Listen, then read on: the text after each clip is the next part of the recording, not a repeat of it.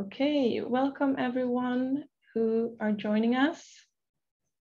We will wait another 30 seconds because the attendees are still stepping in.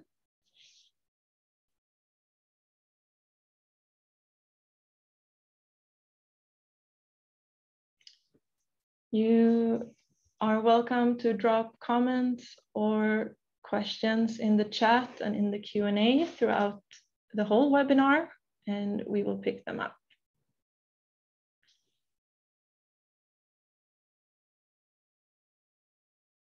Right, I can see that participants are still joining, but we'll start speaking a little bit.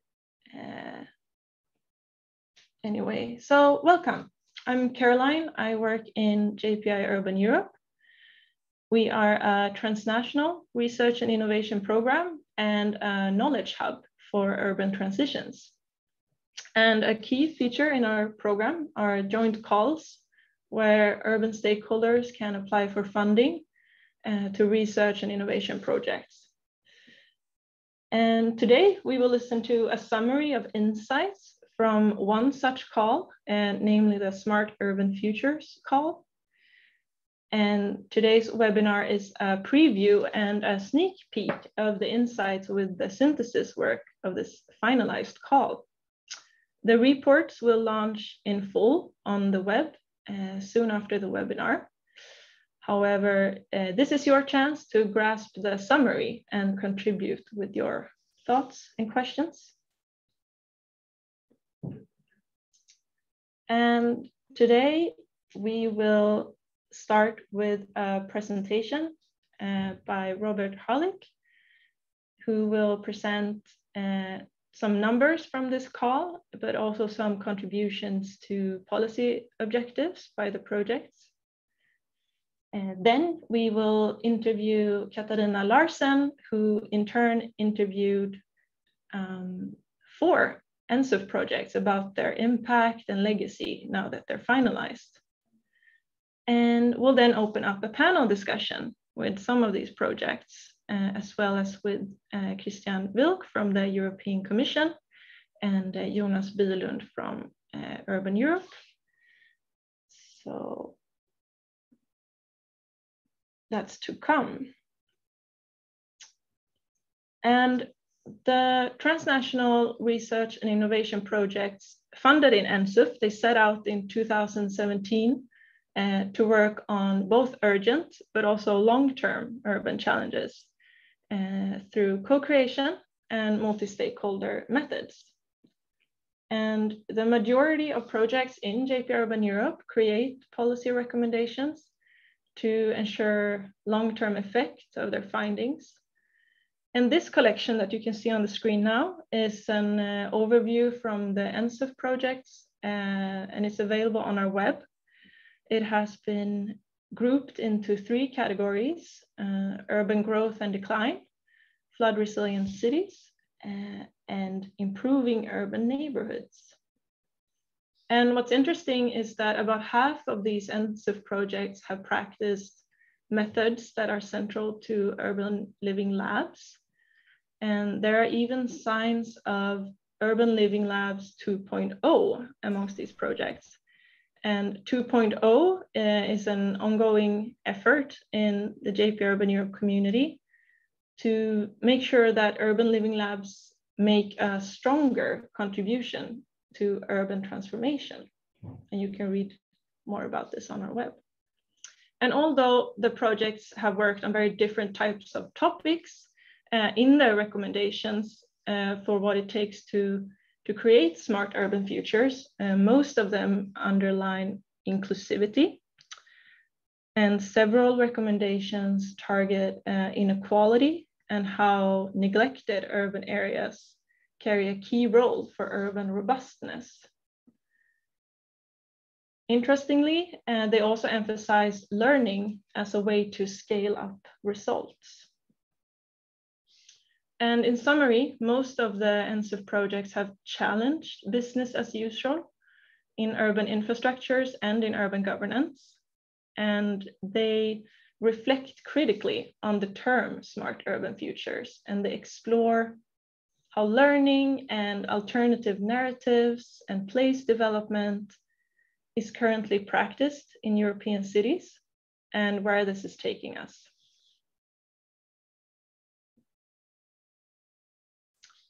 You can find plenty of resources on our web, everything from contact info to these projects and all our other calls, more policy recommendations, urban living labs, insights and projects, and how you can get involved in JPI Urban Europe.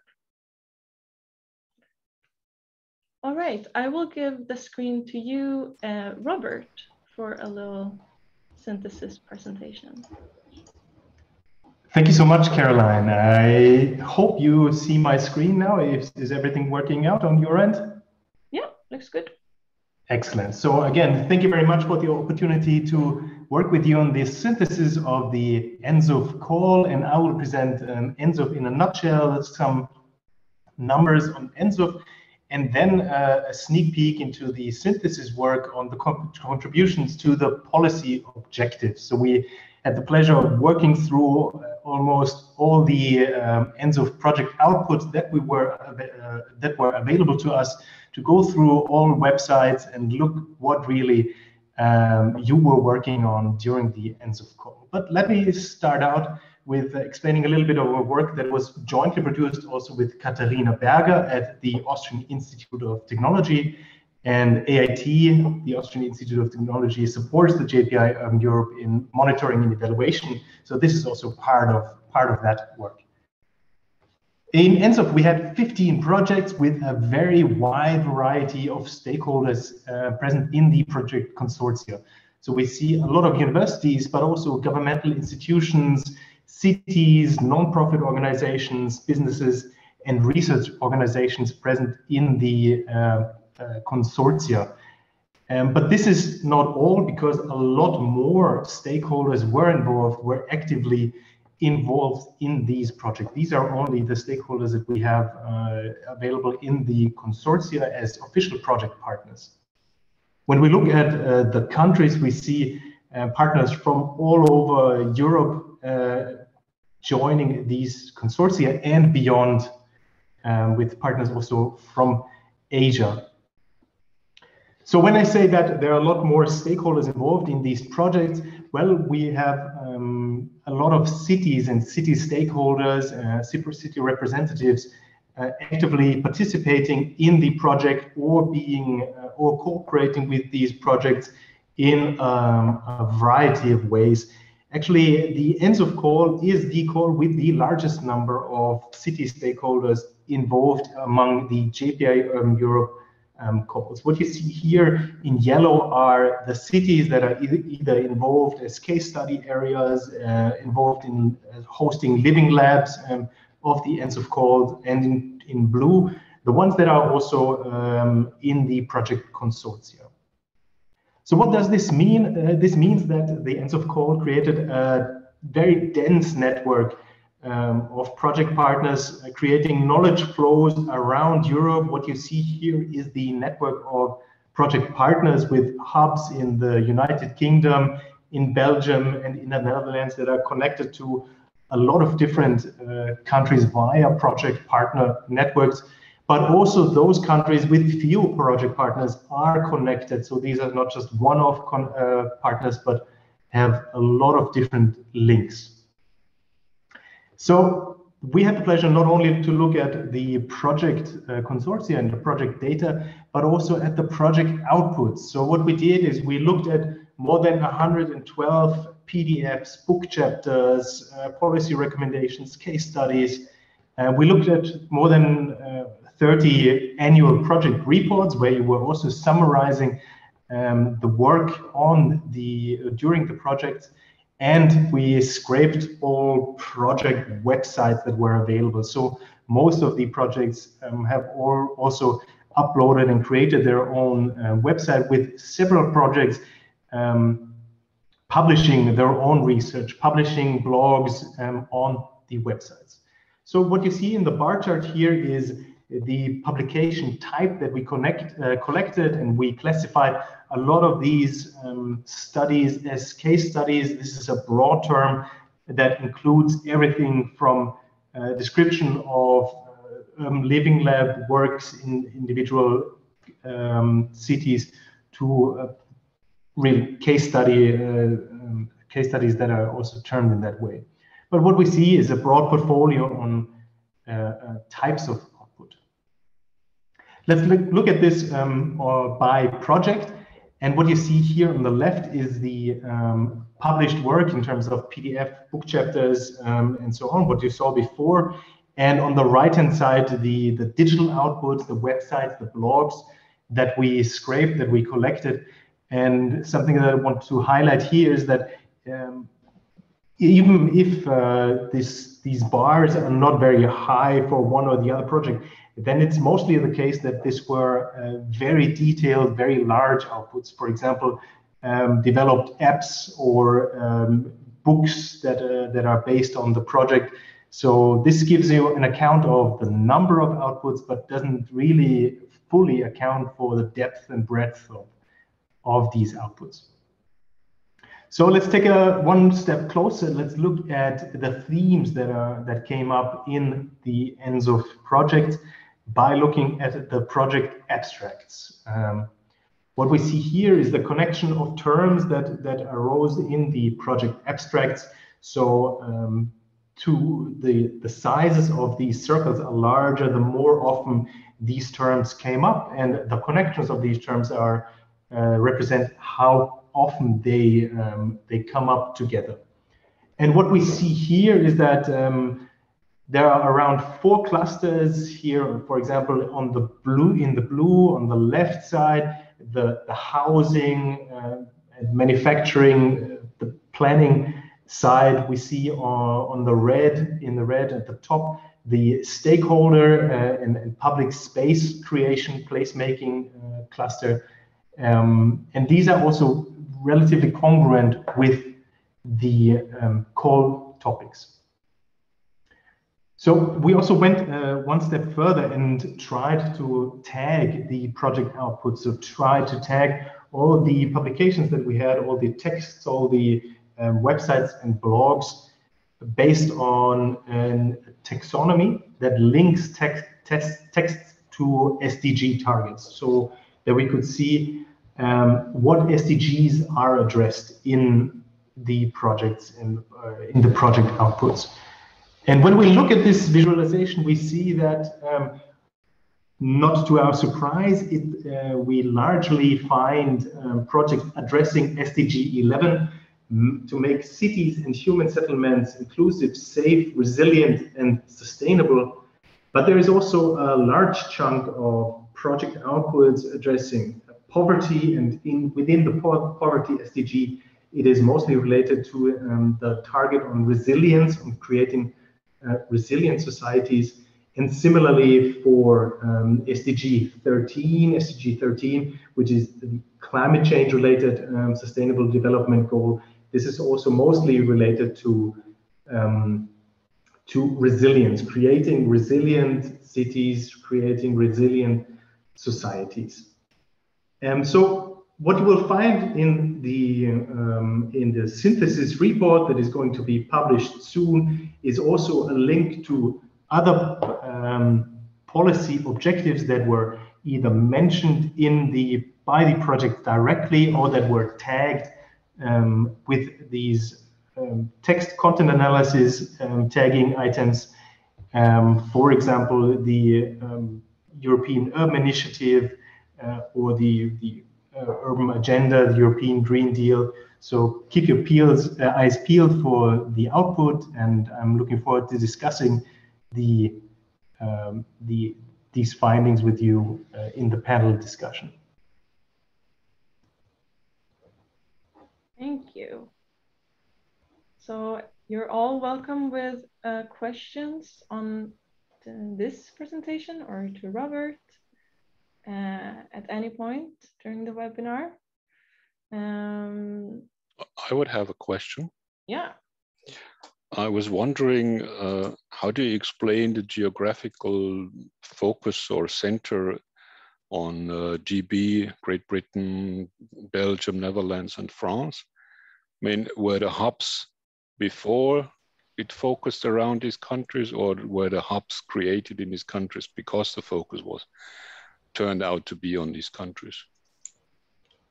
So I do think that this is if we can answer this directly, an ex ante sort of pattern. So this means that the larger funding volumes in certain countries leading to more project partners coming from these countries, and the best predictor, so to say, for cooperations is cooperations in the past. So many times project partners continue to work or work with cities that are related to them, either from previous work or from geographical proximity. So when you mentioned hubs in those countries, they were established after you realized that participation from these countries was stronger, or were the hubs already existing? This is what I realized after I saw that what projects formed. Okay, thanks. So we have a question also in the chat. Digital outputs. What kind of outputs were these? Like, some projects have hundreds of outputs, and this is also what I think we discussed this, Robert, that it doesn't really say anything about what was actually going on in the project. Like, some put out a lot of tweets. That doesn't mean you had, you know. So we're going to step into what's hiding behind the numbers in a second here via the interviews. But do you have any comment on this? What are these digital outputs? Absolutely. So Caroline, you mentioned it already. Just the numbers is not telling us a lot about the content or the depth of the content. What we did here is we did count the website subsites. So we had a scraping algorithm that downloaded the entire website, and we were able to analyze the content of these sites. And when we looked at this manually, we do see that projects such as, just to name a few examples, Urban Education Live had a very extensive website with a lot of content being published on the website. So this is captured in these hundreds of digital outputs for Urban Education Live. But for example, Flood City Sense created an app that is very rich, but is still represented in the bar chart as just a small number of outputs from the website. So do not misjudge these numbers. The content is far more important than just the frequency. Mm. So we also have a question about SDG 11. I'm no expert. I don't know if you are, Robert, but if whether or not it relates to the level of neighborhood or only to the city as a whole unit. That's more of a what is SDG 11 question, but it's about the city on the whole level, but the bits and parts of that goal, of course, includes neighborhood level work as well. That would be my reflection. What do you say, Robert? I'm also not an expert on this, and I think I agree with you that I think it's cities and communities that is addressed here. Mm. I think we can come back to that question later in the panel. We have many competences with us here who can help out. All right, but before we move on, what did you find most interesting, Robert? Is there anything that surprised you or that made you really happy studying these numbers about the outputs? Any reaction from your side?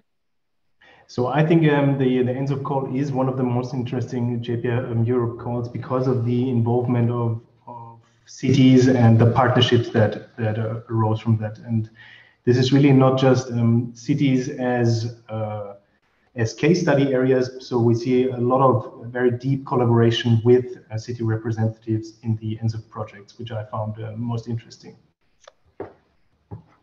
Yeah, it's an incredible amount of cities involved. Oswald, do you have a question? Yeah, I had a question. I mean, I don't know if you went into this, but do these numbers meet the expectations you all had at the start of the project or of the call? I mean, you must have had expectations. We hope to reach this. Do they sort of meet these expectations? Maybe we can come back to that in the panel, because we have colleagues with us who were with us from the start of the ENSUF call. So I think we can pick that up in a bit.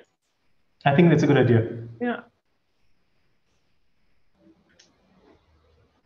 Okay, so what is really hiding behind these numbers? What's been going on? We have Katarina Larsen with us, and you, Katarina, interviewed 4 of the ENSUF projects. I'm very jealous. I also wanted to talk in depth with them, see what their conclusions were more in depth. So you talked to Soho Lab, and you talked to Smart Urbi, or Smart Urban Intermediaries. I vary between the 2 names sometimes. Bright Future and Capacity. Correct. Yes, that's and correct. we have everyone but Soho Lab with us here today in the panel, so you will hear some more from them in a bit. So Katarina, it's very interesting to find to read about the results in terms of, you know, capacity building, because when it comes to sustainability and urban transitions, there's already plenty of knowledge about the what, but this is really about the how. So I find that very interesting. And one thing that you wrote in the report that we're about to publish is that the interviews with the project leaders showed a long-term commitment to working with questions of local capacity building. Could you develop a bit this quote? Sure, and I just wanted to start also by thanking all the project teams that I talked to for their time. I know it's been a busy time for many different reasons. So I'm working as a researcher at KTH, the Royal Institute of Technology, and I had the chance to talk to 4 of these projects. So including the colleagues from the projects that are with us today, and also with the team of the Soho Lab in the Italian branch located in Milano, with Elena Marignani and Francesca Cognetti. So the focus was to learn more about how you have actually worked in practice. And now that you reach the end part of the project period, we also wanted to have some time to reflect on what were the ways that you have worked with creating dialogues with the residents and the case areas that you have been looking at. And it's been a truly an interesting journey to hear your experiences. So we were interested in hearing some examples and also some reflections from you about what you thought that you have learned from the projects. So we have some key insights that I think we will dive a bit into together with you, Caroline, and also in the panel discussion. Some key lessons that we list from the project that is also available to the audience here. And we saw that a lot of the project stressed the importance of being on site. So, I mean, that's part of the nature of the call, that it had to do with developing local capabilities and how can you draw on the strengths, but also the challenges that these areas were articulating. So the voices of the people living in the areas was very important to the team. So that's one thing we learned from these dialogues. Mm. And what were the signs that there was a long-term commitment? How could you read that from the discussions? Because I know a lot of projects is challenged by the usually 3-year timeline. What were the indications that you saw that they were committed for it in the long run? Yeah, so what I've learned from talking to these are 4 projects that I talked to in order to be able to get some more in-depth conclusions. So we saw that in a lot of cases, these were questions that they have been working with for a long time, and the ENSUF call gave some leverage to continue to work with these questions, but also to draw on the existing networks they had in the local area. So in order to have these dialogues, they needed to be on site. I can maybe give the example of the Italian colleagues in the Soho lab. They're not, unfortunately, not here to represent themselves. So I'll use that as an example, that they had for a long time been in the area around San Siro in Milan, where there are a lot of, it's a diverse community and a lot of contrasting interest in the area and a lot of ethnic groups that are represented. So in order to have a dialogue and to build trust, they needed to be on site. And what was interesting in that case was that it was also part of the university strategy and this third mission to also work with some outreach activities in addition to missions of teaching and research. So being on site to enable dialogues in order to pick up pressing questions, you know, what were the residents' view on what was the most important questions to deal with for their community. So rather than the researchers imposing questions on the local community, to be open and to be there on site for having these types of dialogues.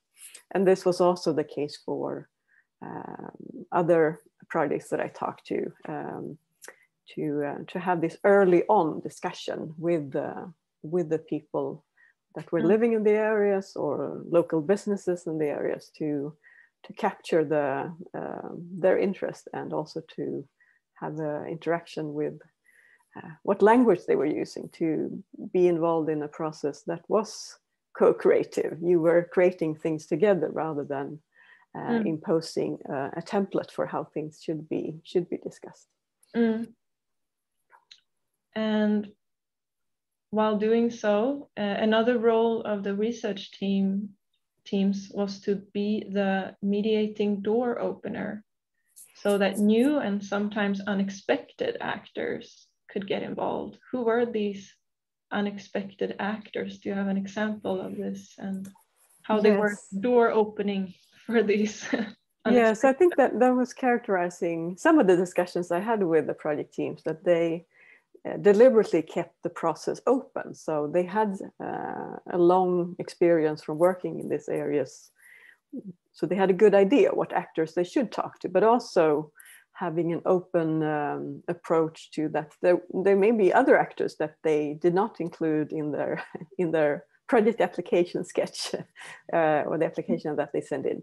So just to give some examples, it could be a private company that was employing a lot of residents in the area. So it would have a large impact on what type of infrastructure, if you wanted to improve the possibility for biking or for leaving the car at home, then including those types of private companies that would have a large impact on, you know, what the infrastructure and what needs that would be in the area. So that's one example to do that. But also, I think we could also see that they were well connected and had some good ideas about how to reach policymakers. But I mean, that's a process that often comes towards the end of the project. So being able to also connect with actors that would be important for implementation of the results. That was one important aspect that was also mentioned. And one of these, correct me if I'm wrong, but one of these unexpected actors was a big pharmaceutical company in one case that was, that was operating in the in the neighborhood, and their employees made a huge impact on how the infrastructure around the hospital look like, because if they take the car to work or if they don't take the car to work, that was one of those situations. Yeah, so that was one example, and I think one of our panelists could say a bit more about that later on. But for sure, to be open with the process, to not discriminate new ideas or new actors that would come in later in the process of the project. So that was one key lesson as well. And in the interview study, you present 5 general lessons about how to create impact and capacity building from what we learned from the ENSUF projects. One is that you mentioned now, to catalyze both on local capacity and your international teams. Do you want to say something about this? Because it sounds challenging, but I can also see, obviously, this is a very big feature in many JPI Urban Europe projects that are transnational. Like, how do you make that happen to be on site locally and also learn across countries and cities? Yes, but thank you for making that point as well. And this also relates maybe to some of the previous discussion that was raised to who was actually involved in these hubs. And so it was drawing on a great experience working with these questions and local networks, but also the call itself, since it had an international component and the outline. You would team up with your international colleagues, then that would also create some new connections to that was enabling them to make comparison between similar cases, similar areas, but located within different national contexts. So in a way that provided them to, with some examples from the discussions we had, to reflect a bit on if we are trying to work with a similar set of projects, but they are in different national contexts. So how have the national policies and the national context tried to address those questions, and what are the lessons we can learn from that? So the call itself created some possibilities to draw on the local knowledge, but also to make some new international connections, to make this type of cross-national comparative reflections. Well, so that's what's behind the local and international example here.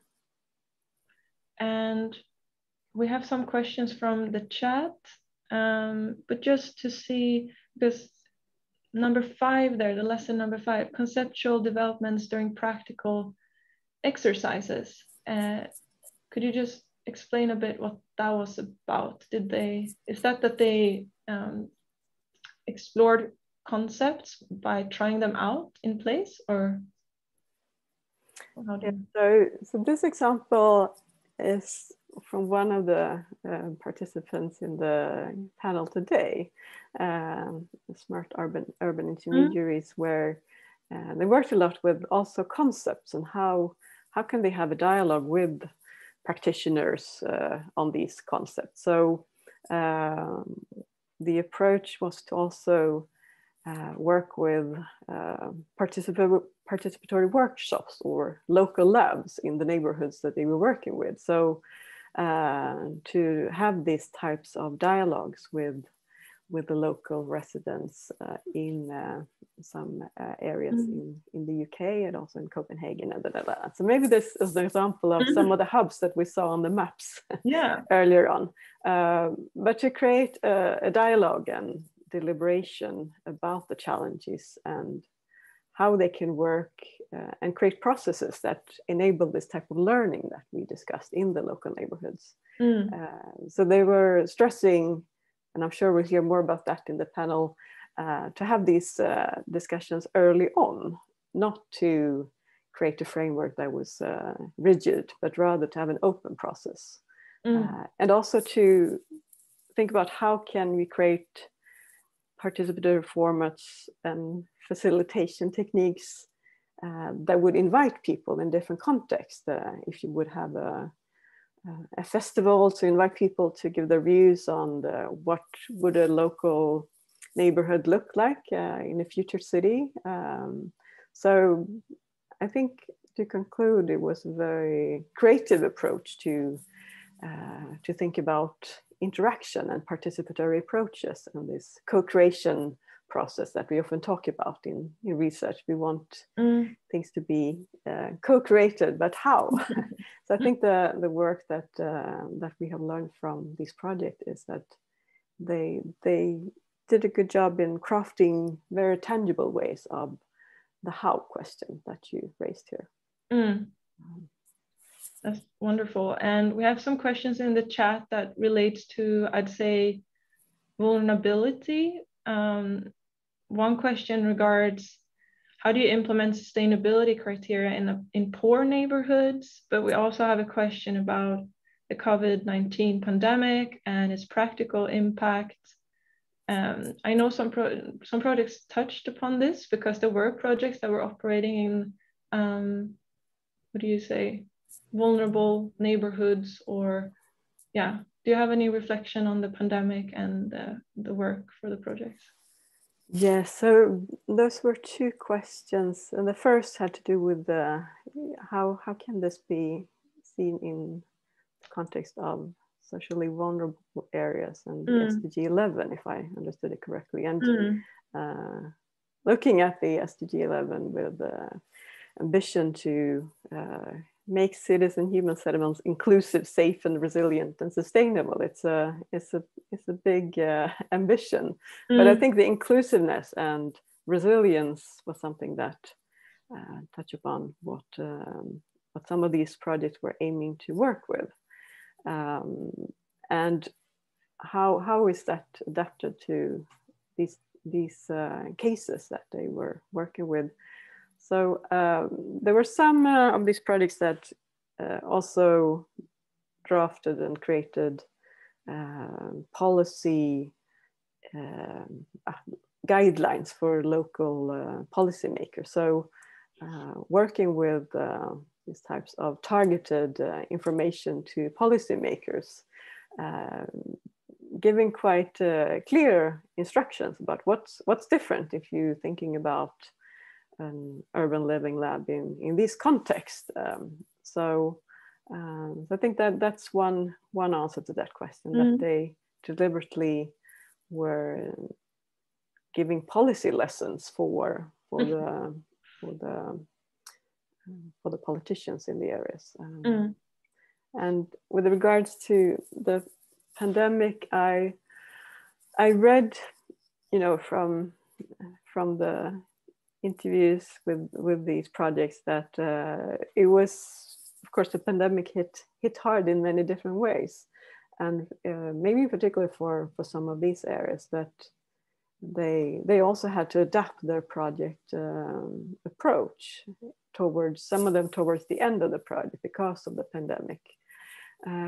So I guess the answer to that is that a lot of the projects were approaching their final phase, or the writing up their conclusion towards the time period when the pandemic reached us and had a strong impact. So maybe there's a need for some follow-up and some lessons learned. How did the whole pandemic situation affect these type of projects that are aiming to be on site and being locally embedded, and also to create practical suggestions for how we can change things. Some of the lessons was that they were also creating this type of tools for project members, but also for the residents. How can we create change? How can we make our processes more inclusive? So these types of mini games was something that was mentioned by one of the interviewees, that they were creating ways for the residents to be involved and to also to drive processes themselves. But definitely this is something for maybe for another call as well, to follow up. What are the lessons here? Yeah, and that the panelists, you're welcome to comment also what it was like to finalize these projects during the pandemic, because just like you're saying, Katarina, it's almost like you're wrapping up and here we are, and here are all the incredible things that we did, and policymakers are busy handling a crisis. But yeah, it's a specific situation for sure. We have another question in the chat that's a little, well, interesting but tricky. I think it can also have some panelists comment on it. But the question regards whether these 5 general lessons are very different or specific to the case at hand, like cities, or are they in line with general requirements for co-creation and capacity building? Do you have any reflection on this, Katarina, whether this is very particular for cities or urban matters or more at large? That's a very good question. The 5 lessons that we draft and describe here are drawing on the interviews and the in-depth discussions and dialogues with these 4 projects. So the approach was to have some in-depth discussion rather than scraping on the surface. So I would say that they are specific to this type of areas that that the ENSUF projects are working with. But having said that, we know that, you know, being on site and involving users and involving residents is also considered to be a way to create robust solutions. Colleagues, general. Yeah, colleagues such as Andy Sterling, for example, has raised the question about how do we create robust solutions when it comes to dealing with risk and dealing with how we want our neighborhoods to look in the future. So it has a specific notion drawing on what we learned from the project teams, but also we know that, you know, being on site and involving different range of users is something that also enables more robust solutions. And if anyone listening in has a comment on this and reflection, you're very welcome in the chat to discuss there or post questions. Before we step into a panel discussion, and any final comments from you, Katarina, like what was most interesting to you during these interviews, or what do you feel like you take with you, any specific insight? Or well, in addition to these general lessons, I think, well, 2 things really that we learned that the project have been very creative and crafting very hands-on tools for the residents in the area. So rather than being concerned with how to get things published in the most prestigious journals, and of course that was also something that was going on in parallel. They were crafting some tools that was intended for use by the people living in these areas. So a lot of creativity in how to create tools that would be useful for the residents. And then the second thing would be the stage where we are now. You know, what type of afterlife do these projects have, or do they need some kind of special aftercare to draw and provide leverage to what these teams have learned, maybe quite late in the process, because creating these dialogues takes time. And the pandemic situation had also some impact on how they could execute the final phase. So I guess that's a question for the program to take on board. You know, how can we also draw on these lessons that we have learned?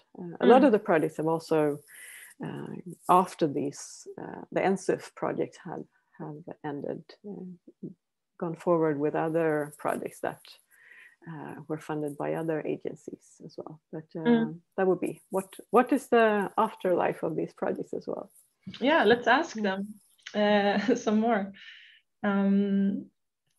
A little advice from the chat here. We were talking about robust solutions, and we can have a look at the Urban Futures method practiced by 3S Recipe, also a JPI Urban Europe project. So thank you for using the chat for that. So I will now invite the panel to unmute and turn on your video as you please. With us, we have Marlene van Holst from Smart Urban Intermediaries that Katarina talked about. We have Oswald Divish from Capacity or Capacity. I keep changing how I say it. And we have David Boll from Bright Future. We also have with us Christian Wilk from the European Commission, and my colleague Jonas Bylund, Research and Innovation Officer at Urban Europe, and then Katarina and Robert, who just presented. You stay with us here too for a discussion. So just a reminder that we have the project's results catalog on our web. This is based on 20 results interviews that were made about a year ago. And if you're interested in handling urban dilemmas, you'd be very pleased to find that these project results have been tagged with the dilemma that they correspond to. So this is part of the results catalog. David Boll, you're from the Bright Future project, and you set out to translate social cultural qualities of small industrial towns into social innovation. Could you give us an example of your work? Yeah. Hi, Caroline. Hi, everyone. Thank you for inviting me first. Yeah, what you just said sounds quite complicated. So I might try to translate it, in more lay terms, to be more, I would say, to paint a better picture for basically what we did. We were interested in how to draft future strategies, long-term strategies for small industrial towns. And what we have basically found out, or basically what our premise basically was at the very start, that the strategies, at least from the policymakers, but also from the academia, the scholar side, is very much oriented towards, I would say, the obstacles, the economic disadvantages that small industrial towns face. And we wanted to take another perspective. We wanted to see basically, so to take away this, I would say, disadvantages economic perspective and focus more on the advantages and mostly on the social and the cultural advantages that small industrial towns have and that can be used in future policy making, especially strategic policy making. So, for instance, our project was had basically two parts. The more academic part, when we focused more on the narratives. So on the, I would say, the good stories from the past and from the present of industrial towns. For instance, one common story, one common narrative from all case study towns, we had 5 altogether, was, for instance, that they were all experiencing solidarity, a feeling of mutual help, of camaraderie that stems from working in the mines, from the miners' families, working in factories and so on. So this was a common narrative. And then later on in the second part of the project, when we did social innovations, we asked basically our participants, so you have this, I would say, advantage, this feeling of solidarity, this feeling of unity in your community. So how can we take this as an advantage in future development of your town? So this was basically the idea of our project. And yeah, I think it produced some interesting results. And I found a couple of things also from Katarina's presentation, I think, in our project as well. And so when we were talking about capacities and capabilities built up, what is your reflection in terms of bright future? Yeah. Well, for me, that was probably one of the most interesting parts of the project. So especially the second part, we call it urban labs or living labs. So we call it participatory action research. First, for me, it was enlightening, to say the least. For instance, first of all, it forced us as the researchers, because we were 4 academic institutions and 1 NGO, to abandon our, I would say, traditional role as, you know, as a white outsider that comes to a certain community, does their research and then offers help. So we were basically, by doing this participatory method, we were in a way more of moderators in this process. And what I think we personally as researchers found out is that this process enabled us to gain a certain knowledge, I would say local knowledge, that would otherwise stay hidden to us via traditional research methods, via, I don't know, carrying out interviews or other kinds of methods or questionnaires and so forth. When we had this iterative process, doing workshops with various stakeholders, with various groups, we were in a way immersed in the process. We became the line between who is doing the research and what is being researched got blurred a bit, and that actually provided us with a wealth of new knowledge that otherwise we wouldn't get. But also from the other side, I would say from the side or from the perspective of the local community that was involved, we could also see that there were certain capacities being built there. For instance, just to be maybe a bit more illustrative, at the first workshop, one of the main problems that arose when the local community was, for instance, marking the biggest problems in the local community, they marked as the first problem they marked was the, how do they call it, the lack of inclusion or of the certain ethnic community. So they said that was the biggest problem in their local community. And then started talking about it. So they were on the second workshop, third workshop. And that workshop also enabled them to be more reflective, you know, to be maybe more critical. What are the real problems? What are the perceived problems? Maybe what was also maybe as an expression of populism in their community. And for me, it was very surprising to find out that after the third workshop, when we then again, you know, ranked the biggest problem in the local community, they actually put the problem of the Albanian minority on the very last place. So the whole process of doing participatory research also enabled the community themselves to reflect certain things in their community and to see basically certain expressions of populism, cheap populism in their community as well, and to be in a way more reflective, more realistic about problems in their local community. So that for me was basically a sort of an evidence that this kind of research, that living labs are a two-way process. So it's not just a means to get your results for researchers that they get validated or disseminated.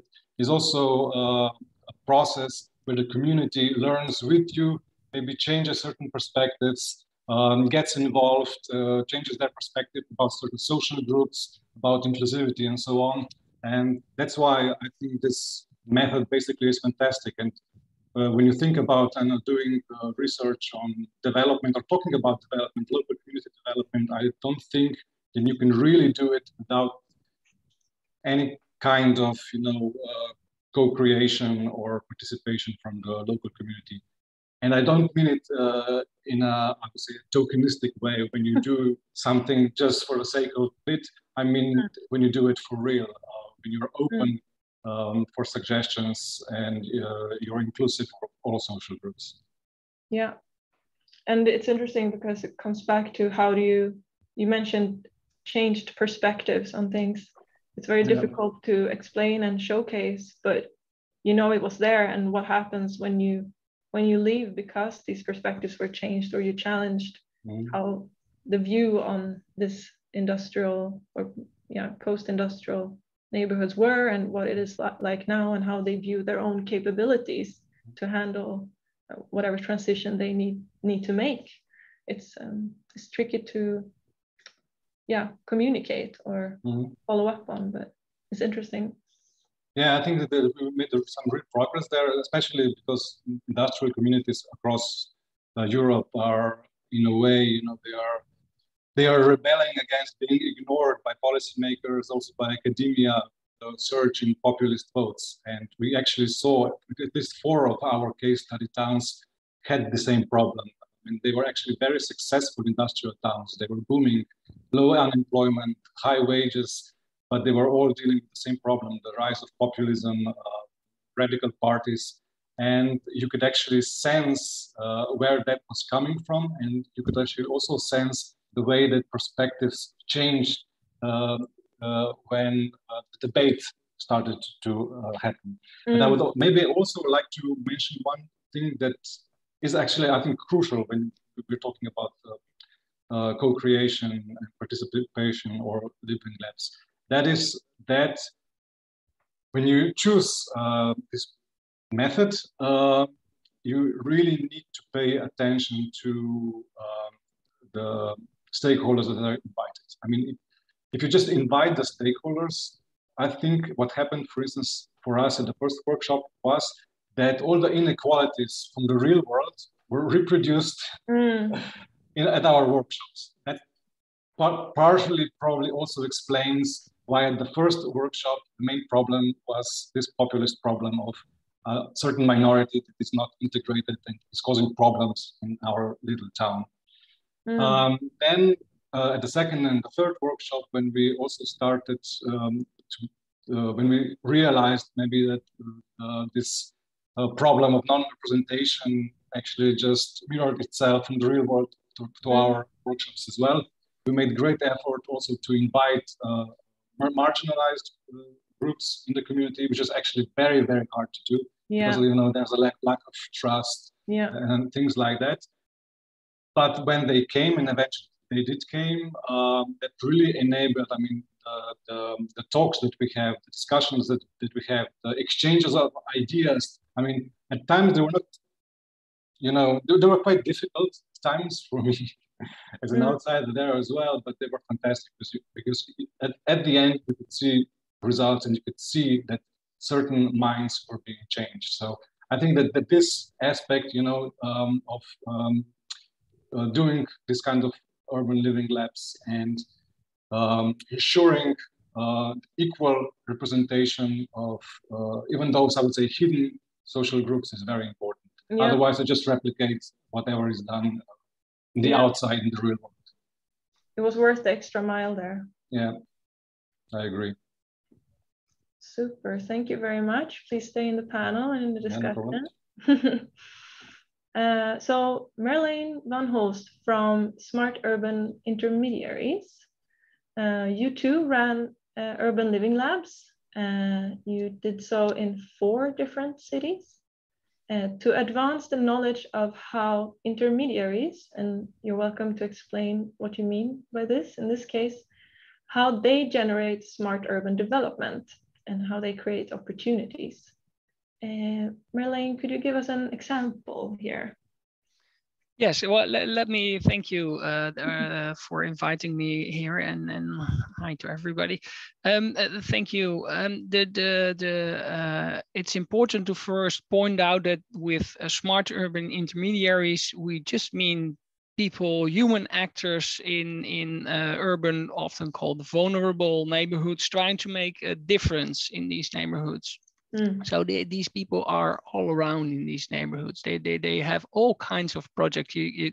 It's well, the list is too long to what we looked at were different kinds of people doing different kinds of things, and so there's a lot of variety, not just in across cities in Europe, but also within them.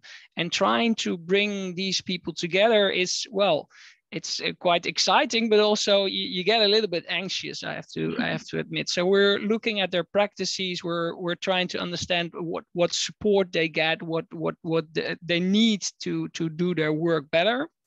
And we, as a group, also travel to different cities, not just to the countries where we were doing our research, but we studied in Glasgow, in Birmingham, in Amsterdam, and in Copenhagen. But we also traveled to Lisbon, and we traveled to Poland, to Krakow. What astonished us is that the conversations were not that hard to trigger. So what we were afraid of is that because the contexts are quite different, that these people would not be able to really relate, but they are, and they recognize themselves in each other's work. So what we did, we had local labs, local living labs, where we talked about practices and what people ran into and how they try to deal with it. And then we also met internationally. And I think that the travel was something that really got our conversation going. And that's something also with the pandemic. It's hard to maintain such a thing. So we're also looking for new ways to make sure that conversation is ongoing. But what you see is when you have this conversation over a couple of years with people, that they also bring it home and that they can use it in their own work. And importantly, so you talked about concepts before. People use in their locality, they use certain concepts to name what they're doing and what they run into, etc. And these concepts are ways, they offer ways to discuss and to learn from each other. And it's a question of translation and constant translation. And I think that we as researchers, we're all doing that all of the time anyway. So we're translating things to some kind of mechanism or to more abstract findings.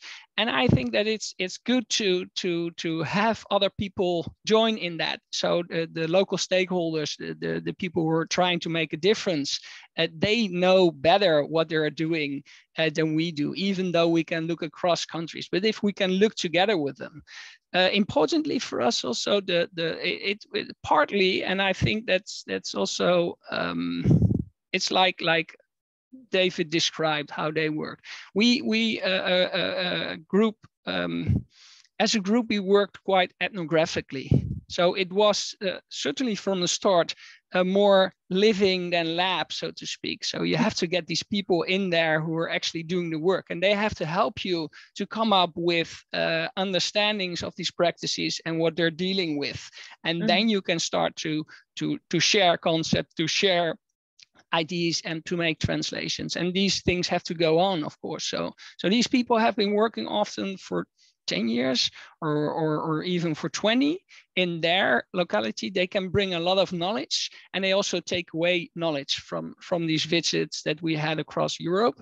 And for that, I think that's Urban Europe is a perfect opportunity for such learning. And we couldn't have, and these people were often so locally based and really busy with their thing, would not have had the time or money or other capacities to travel around and find other people doing the same. And speaking of capacities, are these capacities and capabilities that you feel you leave as legacy, or is that something that was going on there and then? What type of, do you have an example of capacities or capabilities you built up, and for whom? Yes, so I think that with the different projects that were, so if we have locally in Copenhagen, for instance, there's a network, and these people brought, like a potluck, they brought all kinds of things together and try to share it and make sure that people get a platform to use these things that are in offer, so to speak. These projects are triggering in other places ideas about, hey, how can we extend what we are doing? We're already doing something which is alike, but we can learn from that. And we never had that idea. So we can, when not just by copying it, but by translating what you learn and what you see in other cities and taking it to your own city and try to develop something like that. So partly all the knowledge is there in the different places, and we serve, we ourselves are just like David, I think, said, translating and sort of intermediating between these different ideas and practices already in place that can be developed and socially innovated in a certain locality. Very interesting, Marilyn. Thank you. Please stay in the panel and in the discussion. And if anyone have questions along the way, you're welcome to bring them up in the chat or comments. Okay, Oswald from the capacity project, you developed frameworks to support collective capabilities. Can you give us an example of what you learned from this? Yeah, thank you, Caroline. Fantastic 2 projects already. I think we had similar learnings. I was especially impressed by the Trans-European network, because it took us this project to realize what you started from. So we were working in residential subdivisions. For those who maybe are aware of the issues there, they impose quite some challenges because they're very, very expensive to maintain, to provide services and so on. But those living there, they don't accept the answers that policymakers give to them. I mean, the densification or the making smart transformations in these subdivisions are way too radical for them. So when with our case studies, when we land in these subdivisions, I mean, we were not really invited there. So it is already a very particular point of departure. So how do you start a capacity building process with people who are not, who don't see any problem? And so we had as an idea that we need to have a capacity building involving everyone. So the citizens, policymakers, maybe experts, to make them all change their way of looking at these subdivisions. But we quickly realized that we needed to approach all of these groups separately. I guess maybe it's the same issue that David had. Some people will never come. But I mean, if you approach them separately, then maybe they're interested. So we originally wanted, or we had the idea, we start with very hands-on enabling tools in the subdivisions. We would tell stories, we would make things together, we would enact possible futures, but we quickly realized that we had to keep these ways of working, but develop different prototyping techniques for citizens, for people working at the municipality, and maybe for experts involved in there. And that at certain moments, they all come together in the big co-production moments that David was also talking about. But a lot of the time, we need to keep these trajectories separate. And when we're almost finished in the project, we realized what Marlijn was starting from, that we also needed not only to support this learning or this social learning within your subdivision then, but also on a meta level, maybe not necessarily European, but anyway on a sort of meta level where we bring municipal workers from different neighborhoods together to also exchange on the capacity building in their own projects. So that the capacity building, if you keep it to this one case, it will never be so durable or drastic than when you combine it with a sort of meta capacity building process on a higher level, again, with particular stakeholders. So that was for us a big learning in our trajectory, and one which we take on and in our current projects. So we invest now as much time in developing local capacity building projects as some sort of learning studios on a bit more a meta level in which we invite similar people. And so you were touching upon this a bit. How would you say that your work has then made an impact? Like, what remains when the project leaves? I think you're saying a bit of this now. It's a nice quote here in the corner where it seems you had interest from some large players.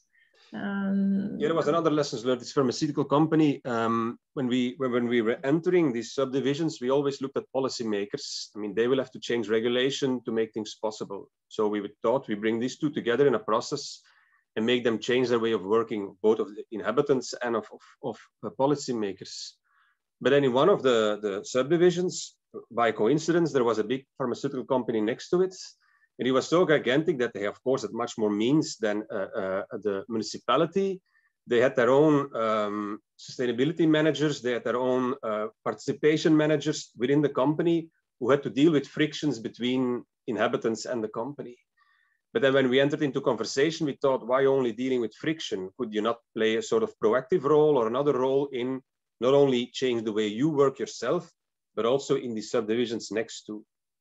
It didn't turn out to be a very evident trajectory because they have a lot of issues within a pharmaceutical context of intellectual property. I mean, you cannot just say too much because then, so they were very reluctant, but anyway, we had them in a number of steps, involved in a number of steps, discussing how maybe their employees could make use of the subdivision and could help make it more green.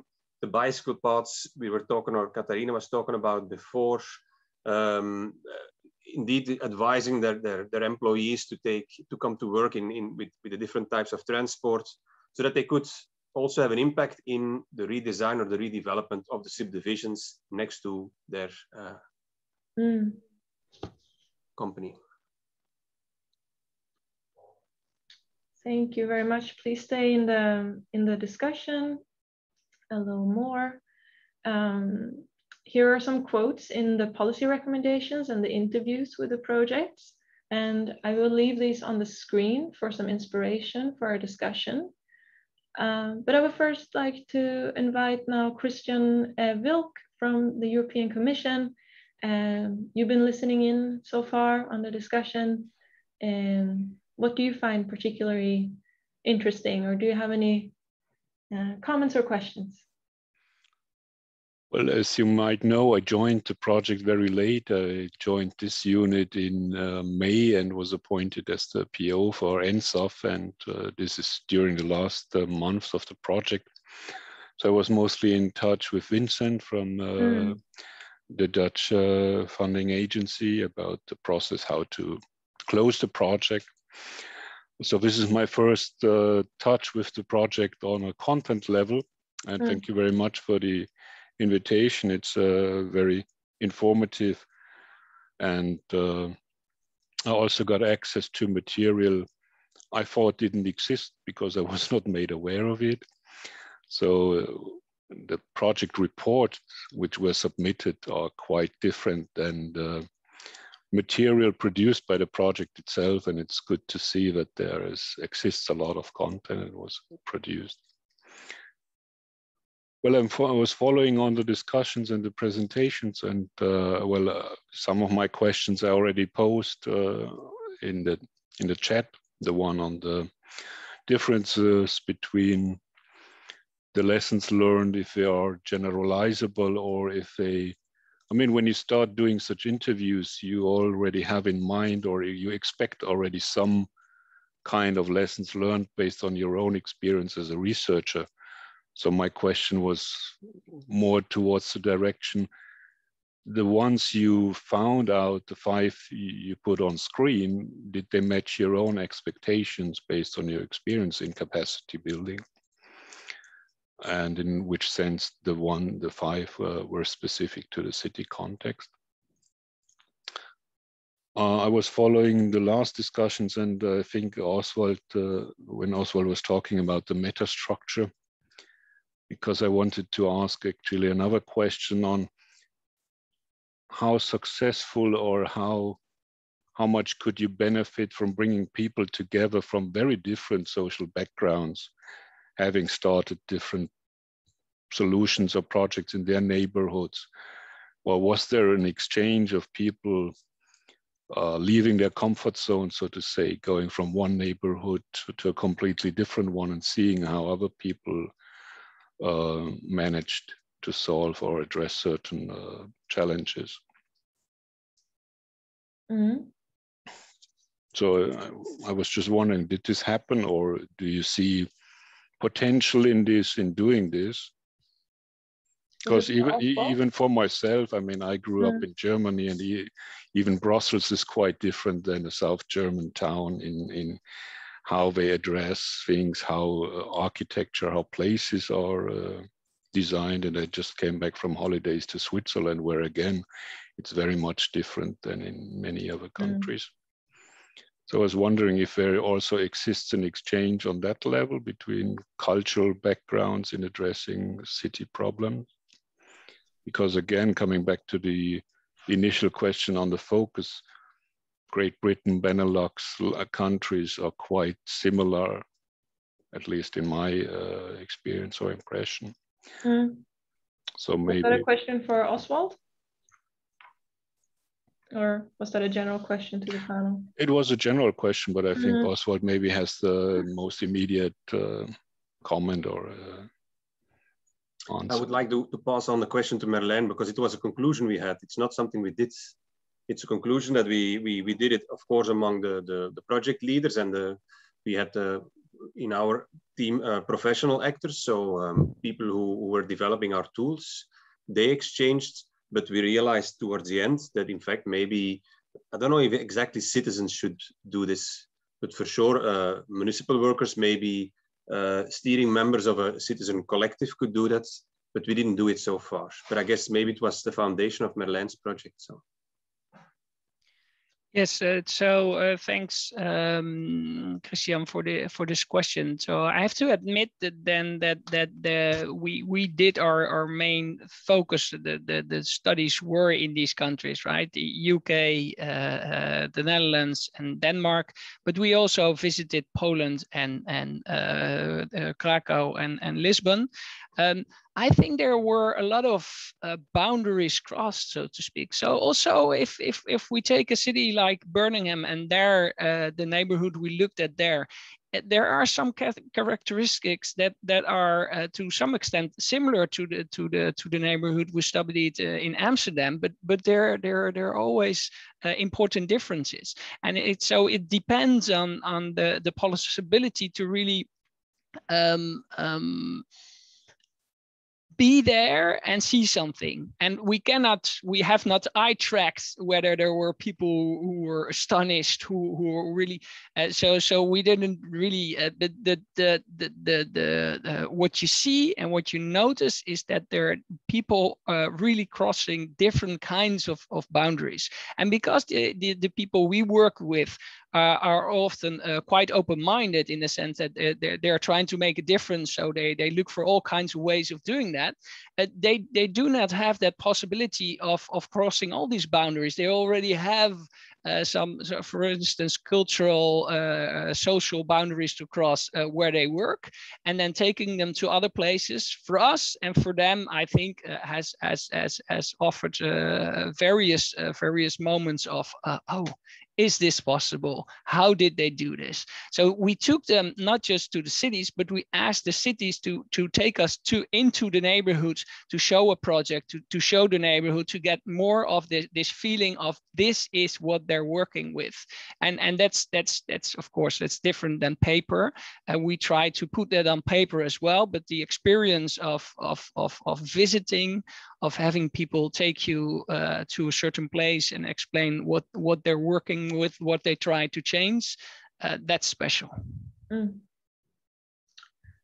I'd also, if there are no immediate comments, I'd also like to pass the word to Jonas Bylund. You were part of this call, so to speak, since the beginning, or when it was created, when it was decided to call it SMART and all of that. And now you're in the middle of working with a new urban partnership that we propose to the next Horizon Europe. And so in the beginning, there was questions about, you know, what was the expectations then? 76 cities involved. Did we expect that? Like, what is it like for you listening in now and hearing these stories? Well, it's well, hello everyone, and thanks for inviting me. Great to hear a lot of it. I mean, I fear to show you my notes, but it's all over the place, kind of. But I'm trying to listen a lot through my kind of from the programming point of view, and to think about what we wanted among the different funders who kind of came together, struck up this partnership around these thematics with the European Commission. And I mean, of course, it wasn't the numbers in that sense that we were out after, although it's very, very interesting to see. But it is interesting to see the kind of the way we shape these kinds of calls and what some of the outcomes are. I think one thing that strikes me now, which we couldn't have anticipated back in, what was that, 2015 or so, when we were drafting this, is how a lot of what you're talking about actually connects, or it shows a way of how these types of projects can really contribute, I guess, to the Green Deal in one sense, but actually the new European Bauhaus movement, right? Which is, it's becoming something in the European setting where we really need to be able to use these ways of working in co-creation. So that's perhaps one thing. I think it was really interesting to see, for example, the ways of thinking about mediators, or to use those kinds of technical concepts, but researchers or researcher innovators, kind of the more typically the conventional project initiators, right, are usually researchers, innovators, and how they are acting, or how you are acting. I mean, not as kind of cold instruments, but rather in a co-creation fashion, which means that you're actually part of also translating a lot of what policy is thinking about or trying to work. But I mean, I think we still have a lot of policy that is thought to be implemented rather than translated. And you're showing a lot about how things are translated on the ground. And I mean, also the kind of challenge-driven ethos, when we're talking about local actors actually knowing a lot more about the problems, the challenges, the needs, and how they are, well, articulating or helping to articulate this. You talked about the concept developments, etc. I mean, that's so important when we're looking at these big kind of overarching policies at the moment. And not just the new European Bauhaus, but we're also talking about the SDGs, right?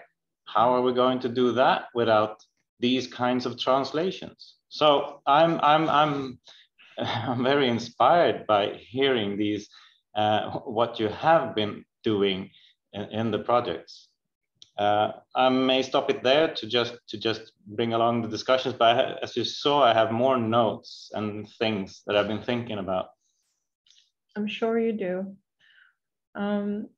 Does David or Marilyn or Oswald want to comment on this? Anyone can take the floor. Also, or if you want to make a comment also about finalizing your projects during the pandemic, are there any lessons learned that you want to share or advise others? Marilyn, you unmuted there. Yeah, I just wanted to say that it's apart from what we're working for in terms of the urban, I think also as researchers, we grow through this project. So and developing new things on the basis of what we learned. For me, it was a very important journey also as a researcher to see what's possible and to also get a little bit a bit out of the comfort zone in terms of okay, living labs, what might that be?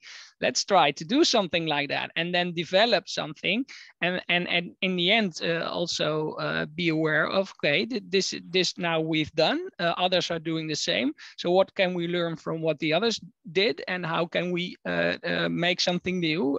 Still an urban researcher for the future. So I think that it's we shouldn't forget that apart from policy lessons and articles and all these things that we can publish and share, and all the local learning that has been going on, we as researchers also grow through this. So I'm really eager to also take these lessons forward into new projects. David? Yeah, I just have I don't know, an idea or a thought that came when I was hearing the discussion also about applicability and also about policymaking. I would say here, for instance, at our project, we had the same structure, the same methodology, also how to structure and to finalize our policy recommendations. And what I actually found out, a very new idea, the geography matters.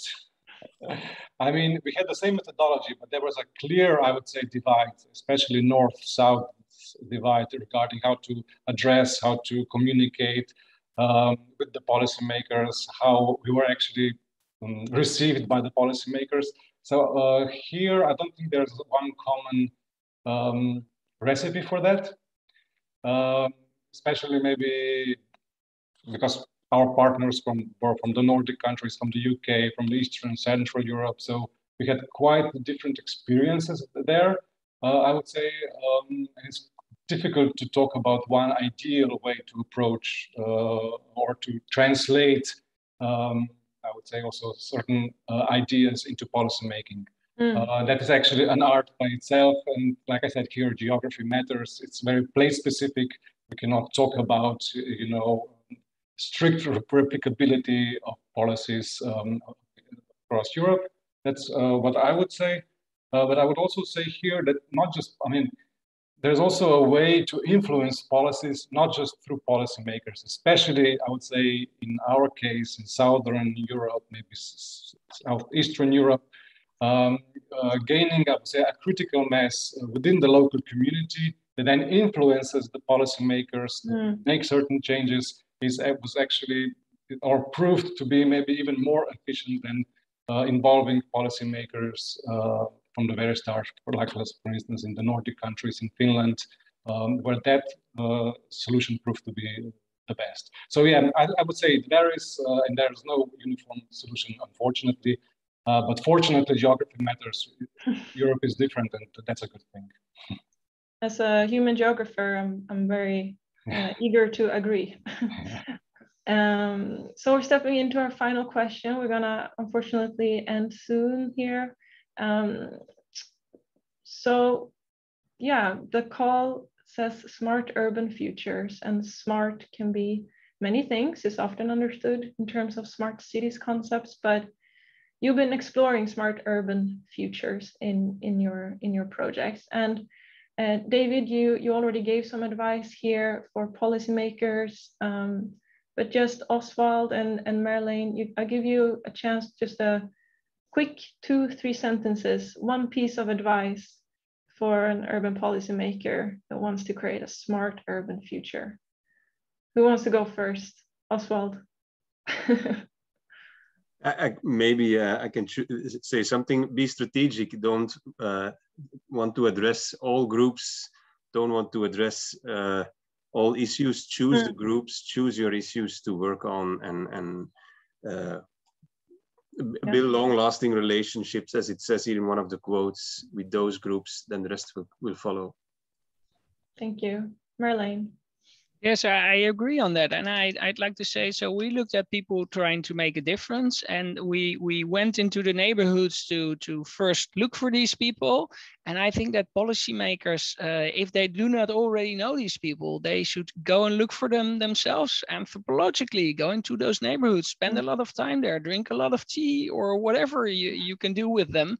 And then make sure that you understand what keeps them from being successful, which is often something to do with policy, which often can be mended in quite easy ways. For starters, by acknowledging and showing respect for what all these people are doing. That will be a great start. Thank you for your advice. And thank you to everyone who've been in the panel, Marlene, Oswald, David, Christian, Jonas, Katarina, Robert. And we could go on forever here, but we're gonna wrap it up. And you can find soon the synthesis reports will launch on our web, so keep eyes open. Make sure you get our newsletter from Urban Europe, and you can find all the materials on the ENSUF call page. So thank you. We're gonna end the webinar. Goodbye, everyone. Bye-bye, thank you. Thank you so much. Thank you, goodbye. Thanks a lot for this. Really well done. You too, Jonas.